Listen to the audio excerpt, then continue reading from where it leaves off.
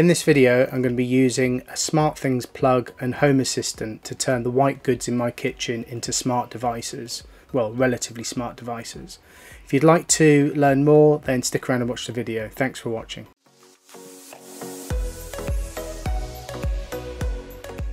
Hello, my name is Paul. Welcome to Project Smart Home. In this video I'm going to be showing you how I've turned my washing machine, tumble dryer and dishwasher into relatively smart devices. In this situation I'm using a SmartThings smart plug that does energy monitoring, so I can use that in the Home Assistant dashboard, and I'm using Home Assistant as well. I'm integrating these plugs into Home Assistant using Zigbee to MQTT, but it's up to you how you want to do that integration.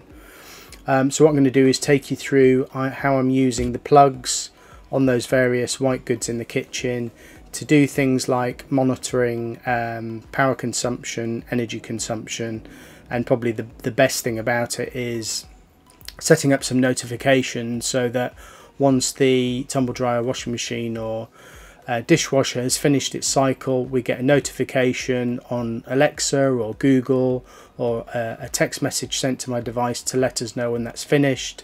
So hopefully one of the kids will step up and sort them out, unload the dishwasher or whatever as part of their chores. Hopefully that's something that will be of use to you, and I'll get into the detail of it now. Thanks for watching. Okay, so what I'll do to start with is just take you through the three automations that I've got for the dishwasher, washing machine and tumble dryer. They're pretty similar, but I'll go through them all anyway, and then what I'll do is I'll take you through how to set up your own automation from scratch, just in case you're interested in doing that. I suppose the first thing to say is that all of these smart plugs that I'm using for those three devices, I just turn them on with voice control. So I'll just tell Google or Alexa to switch on the particular device, and then it will switch that device on. So there's a level of integration between Home Assistant and Google or Alexa that needs to be in place as well, which I probably won't go into in this video. But to start with then, if we have a look at the automations that I've got, so let's have a look first. So this is the washing machine automation that I've got in place. So this is in the utility room, so I tend to label my automations with the room that they're in and then brief description of what they do. So this automation is monitoring the washing machine plug, which is, as I said in the intro, is a SmartThings plug, but any smart plug could be used for this automation as long as it integrates with Home Assistant. And the additional thing that I do here is monitor power consumption as well, which I'll show you later. So essentially the assumption here is that the plug is on because I've turned it on with using voice. The washing machine has completed its cycle, so we're now monitoring for power changes. So when the power of the plug is below 5 watts for 3 minutes, then this automation can take place. Now the assumption is as well, the condition is that the washing machine plug is on, otherwise it's no point doing it. And then once that's been detected, it'll turn off the washing machine plug, so therefore saving energy. It'll play the washing machine has finished its cycle, so let's see if we can get that to work. The washing machine has finished its cycle. Google sounds a bit drunk today, seems to be slurring a little bit, but yeah, essentially you can get that message to play wherever you want. Obviously if you had the washing machine running overnight, you wouldn't want it blaring out in your bedroom, so you have to think about where you want that. So I've got that playing in the utility room and also in the living room. So if we're sat in the living room at night and we want to know when the washing machine load is finished, then we'll get a notification in the living room as well. But as I say, that could be anywhere. My wife and I also get notifications on our mobile devices and our phones to say that the washing machine cycle has finished. And by the way, if anybody's got a way to group these devices, that would be great, because it's a pain in the butt having to add these individual notifications. So what I'd really like to do is have a group with mine and my wife's mobile phone in, and then when I want to send a notification out, I just send it to that group and both phones get it. I haven't found a way to do that, but admittedly I haven't done that much research. But if anybody's got a way of doing that, I'd love to hear it in the comments. So that's as straightforward as that. The only, yeah, as I said, it's playing in the living room as well. So that is the washing machine. So if I show you the others quickly, because they're going to be very similar. For the tumble dryer, and this was a little bit of trial and error actually I found with different things. So here again I've got a separate smartthings plug plugged into the tumble dryer. So again, when the power changes on that plug for below 5 watts for 3 minutes and the tumble dryer plug is on, then the first thing it will do is turn the tumble dryer off. It'll send a notification to my wife's phone and my phone, and also send a message to the utility room. Hello, I just wanted to let you know that the tumble dryer has finished. Sounds a bit better. Yeah, so within here, I guess people know to do this, but I'm just using the text to speech services, and I say I'll take you through how to create this in a minute. So I get notifications on mobile devices and a verbal notification as well on my Google infrastructure. And then the last one then is just the dishwasher, if I can spell it, dishwasher plug. Similar thing again, monitoring the wattage. As I said, it's a bit of trial and error. So on this one I've had to put it when it goes below 2 watts on the dishwasher for 3 minutes. So you may need to tinker with the settings around a bit, just depending on how your particular appliance works. Assuming the dishwasher plug's on, I'm going to turn that off and then send notifications to my wife's phone and my phone when it's finished. You'll just get a simple notification the dishwasher cycle has finished. You can get a bit creative with these messages. So as I said in the intro, my kids have chores to do around unloading the dishwasher and putting some washing on, so you can get them to get notifications as well, as part of the same thing. So you know, if the dishwasher has finished its cycle or the washing machine's finished its cycle, you could put some sort of message in there to say, kids, it's finished, come and unload the dishwasher or washing machine or whatever. And then I've got a message playing on my communal speaker. So I've basically grouped 3 or 4 Google speakers together, and I've got an announcement going out to say that that's finished. So that's the 3 automations essentially. What I'll do now is I'll get up 2 different screens and I'll show you how the process of creating one of those. What I'll do now then is take you through the process of creating one of these automations for yourself. So I've split my screen into 2 halves. On the left hand side I've got the existing washing machine plug notification automation, and on the right hand side what we're going to do is create a brand new automation. So what we want to do is first of all start off with the trigger, and we're using the washing machine device, and we're using the washing machine device plug. As we've got over here on the left, when the power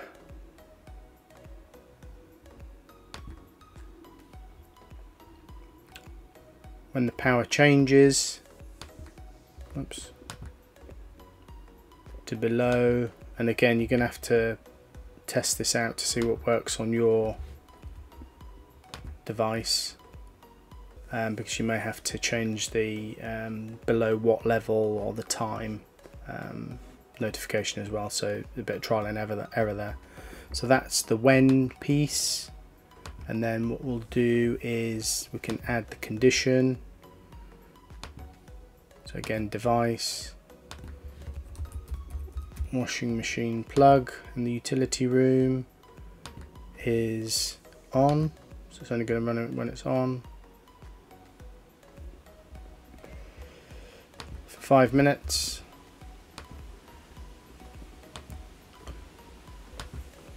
And then we can add the action, what you want it to do. So the first thing I always want it to do is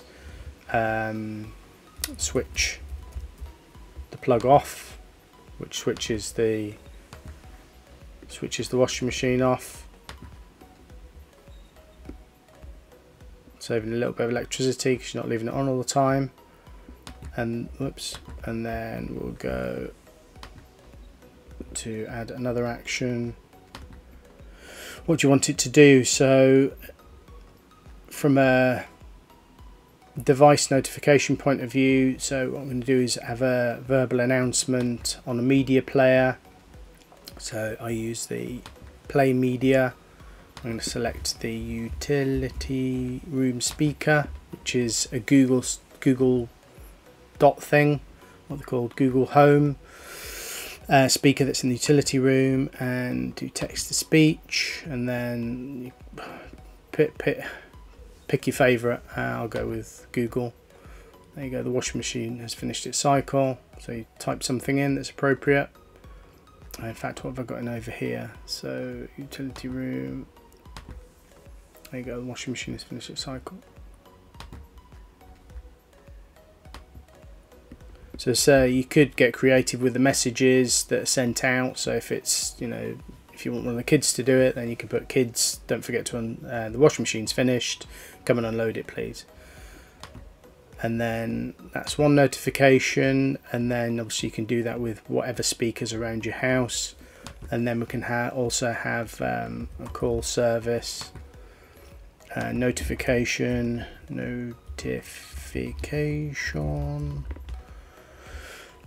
which is going to be sent to my phone if I can find it, Motorola Razr 50, saying that what did I say, same message, it's finished, and that's it.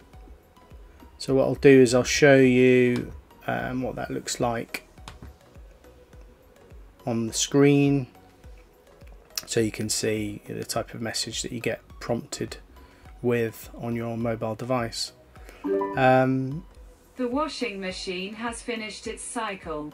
Oh, there you go. So that's it, that's as easy as that. And you know, obviously if you've got multiple plugs for your different devices, then it's a similar sort of process. I think that's all I want to show you. Thanks. Show you now is just how I can monitor power and energy consumption. So if you saw my previous video, I went into a bit of detail about how I'm using the integrated energy dashboard in Home Assistant, and also that I've created kind of my own power dashboard as well. So I'll just show you both of those quickly now. So this is my kind of main dashboard. It doesn't look great on a laptop, it looks much nicer on mobile device, which is where I tend to use it, and I'll show you how that looks as well, just out of interest for you. But essentially here under my power button or tile on the dashboard on the right hand side here, in here I've got a list of all of my devices around the house that consume power and electricity that I can monitor, either using smart plugs or CT clamps, or I'm using various Shelly devices around the house for lighting and radiators and things. So in here, let's find the washing machine, which is here, tumble dryer and dishwasher, so we can see the consumption of the devices. So what's this, from yesterday at 4 o'clock we had a couple of loads running, which got up to just over 2 kilowatts. So that 2.174, 2.3 kilowatts, 2.322 kilowatts at peak, and then obviously nothing overnight, and then today again, this morning it's been running for various points until about 2 o'clock this afternoon. There's been various loads on. So if you're into that sort of information, it's quite nice to have the historical information as well.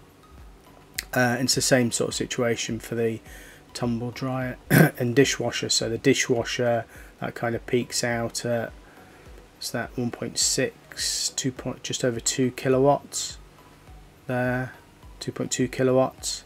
But the interesting thing here is the tumble dryer. It's one of these heat pump tumble dryers, so they're supposed to be a bit more efficient, and we can kind of see that here. It's only using about 600 watts of electricity when it's on, but it does stay on for a little bit longer, so you'd have to work out whether that's beneficial to you or not.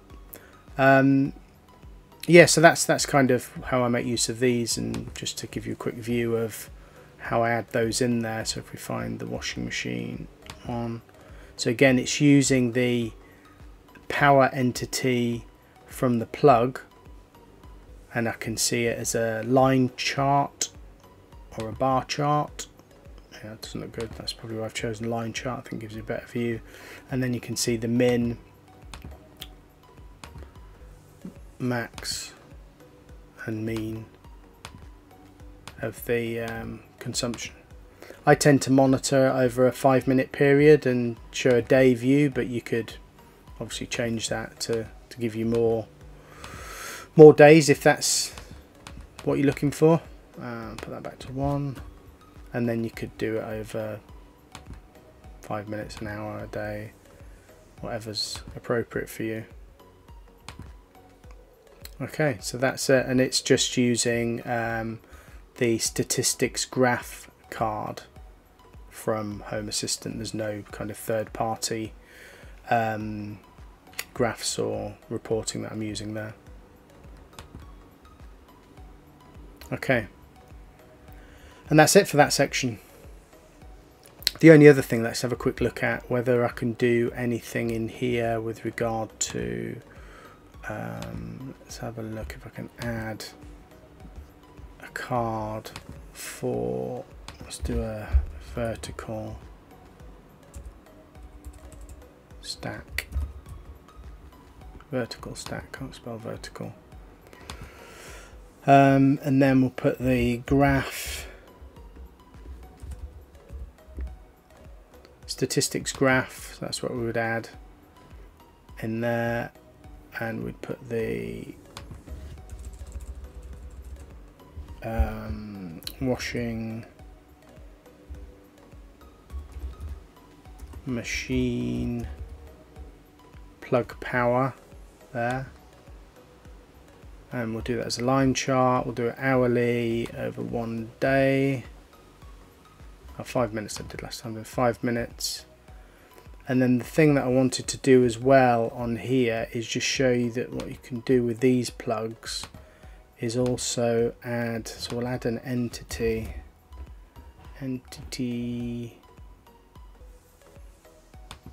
guess that one, entity, let's have a look, and then we'll do washing machine plug energy. There we go. So it's showing here now, it's showing here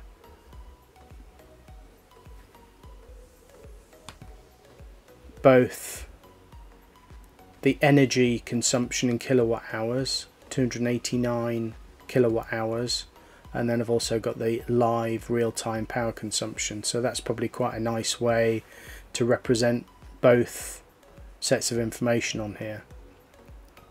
So I'm probably going to stick with that one now.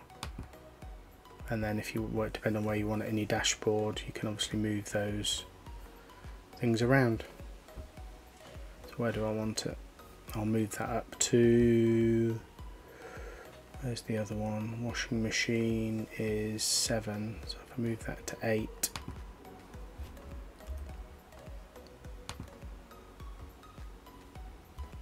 Washing machine 8, and I'll get rid of that old one.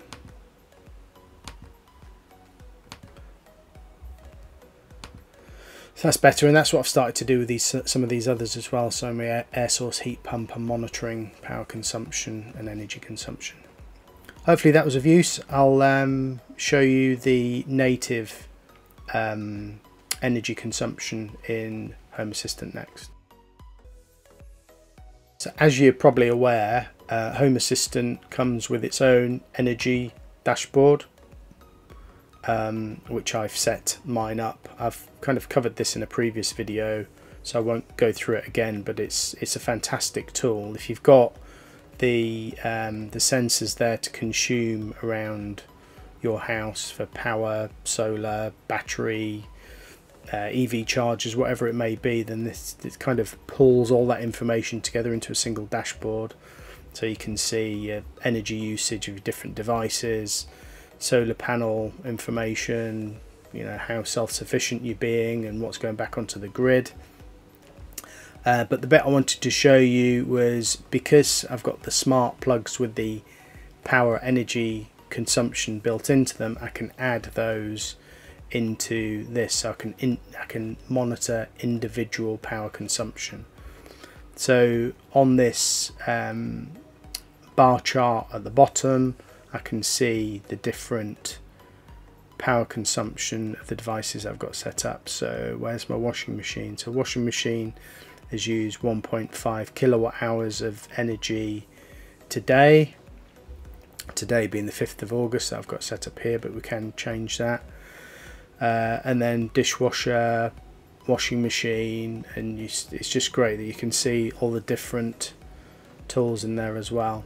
So you can obviously change this to show a different view of the world if you want to get a better view of, or a bigger picture of consumption. So my Zappy car charger is leading the way with the amount of energy it's using.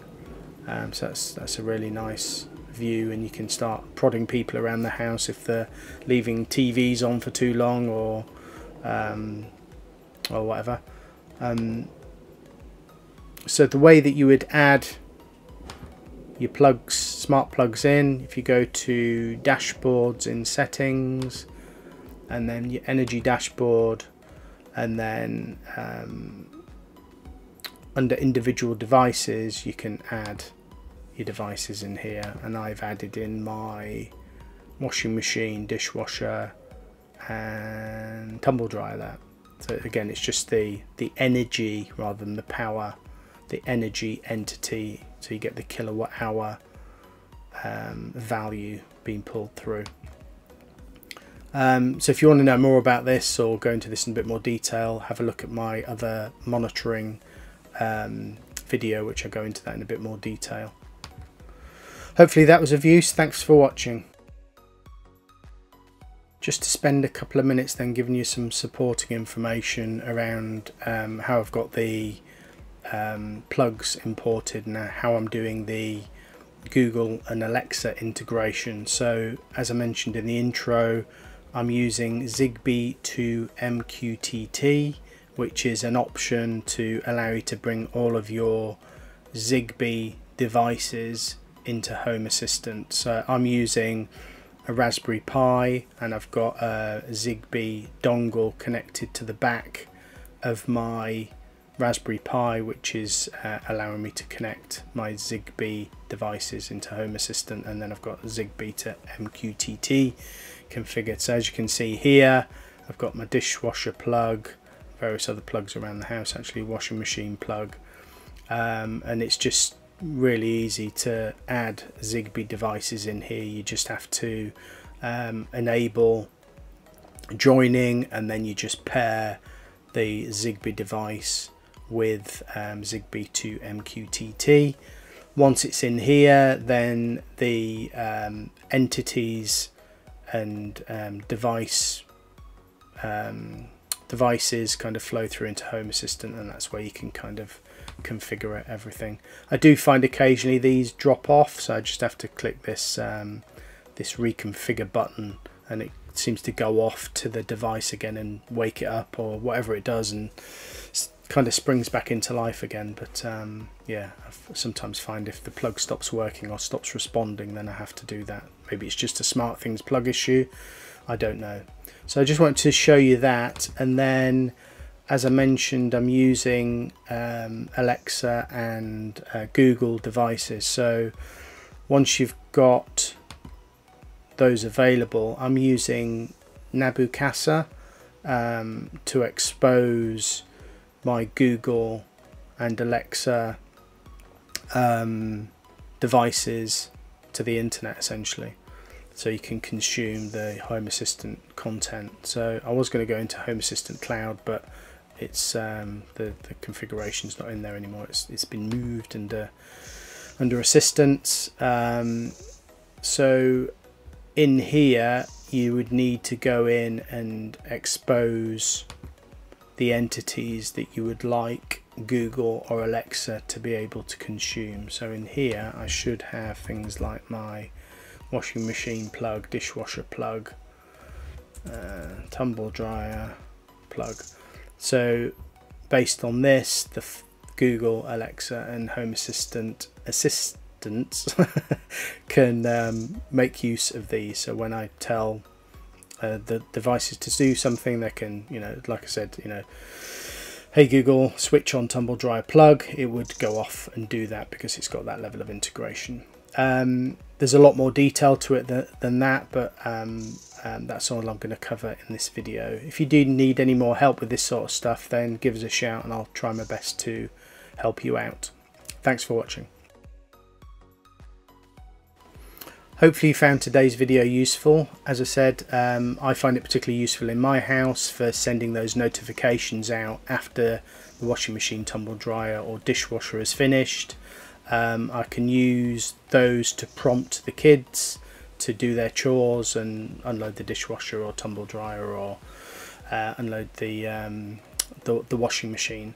So that works really well for us in our house, and it's kind of a good prompt as well, because sometimes the washing machine gets left and might get left overnight, and then the washing stinks and needs to be re-washed again. It's also great, I like to see the power consumption of these things. I'm a bit sad like that, but if that's of interest to you, then make sure that if you are buying a smart device to plug into your white goods, then make sure it's got that power monitoring capability as well. So relatively quick video today. Hope it's something that you can make use of. If you've got any feedback, if you've got any questions, let me know in the comments below. If you enjoyed the video, please like it and consider subscribing for anything in the future. Thanks for watching. Bye bye.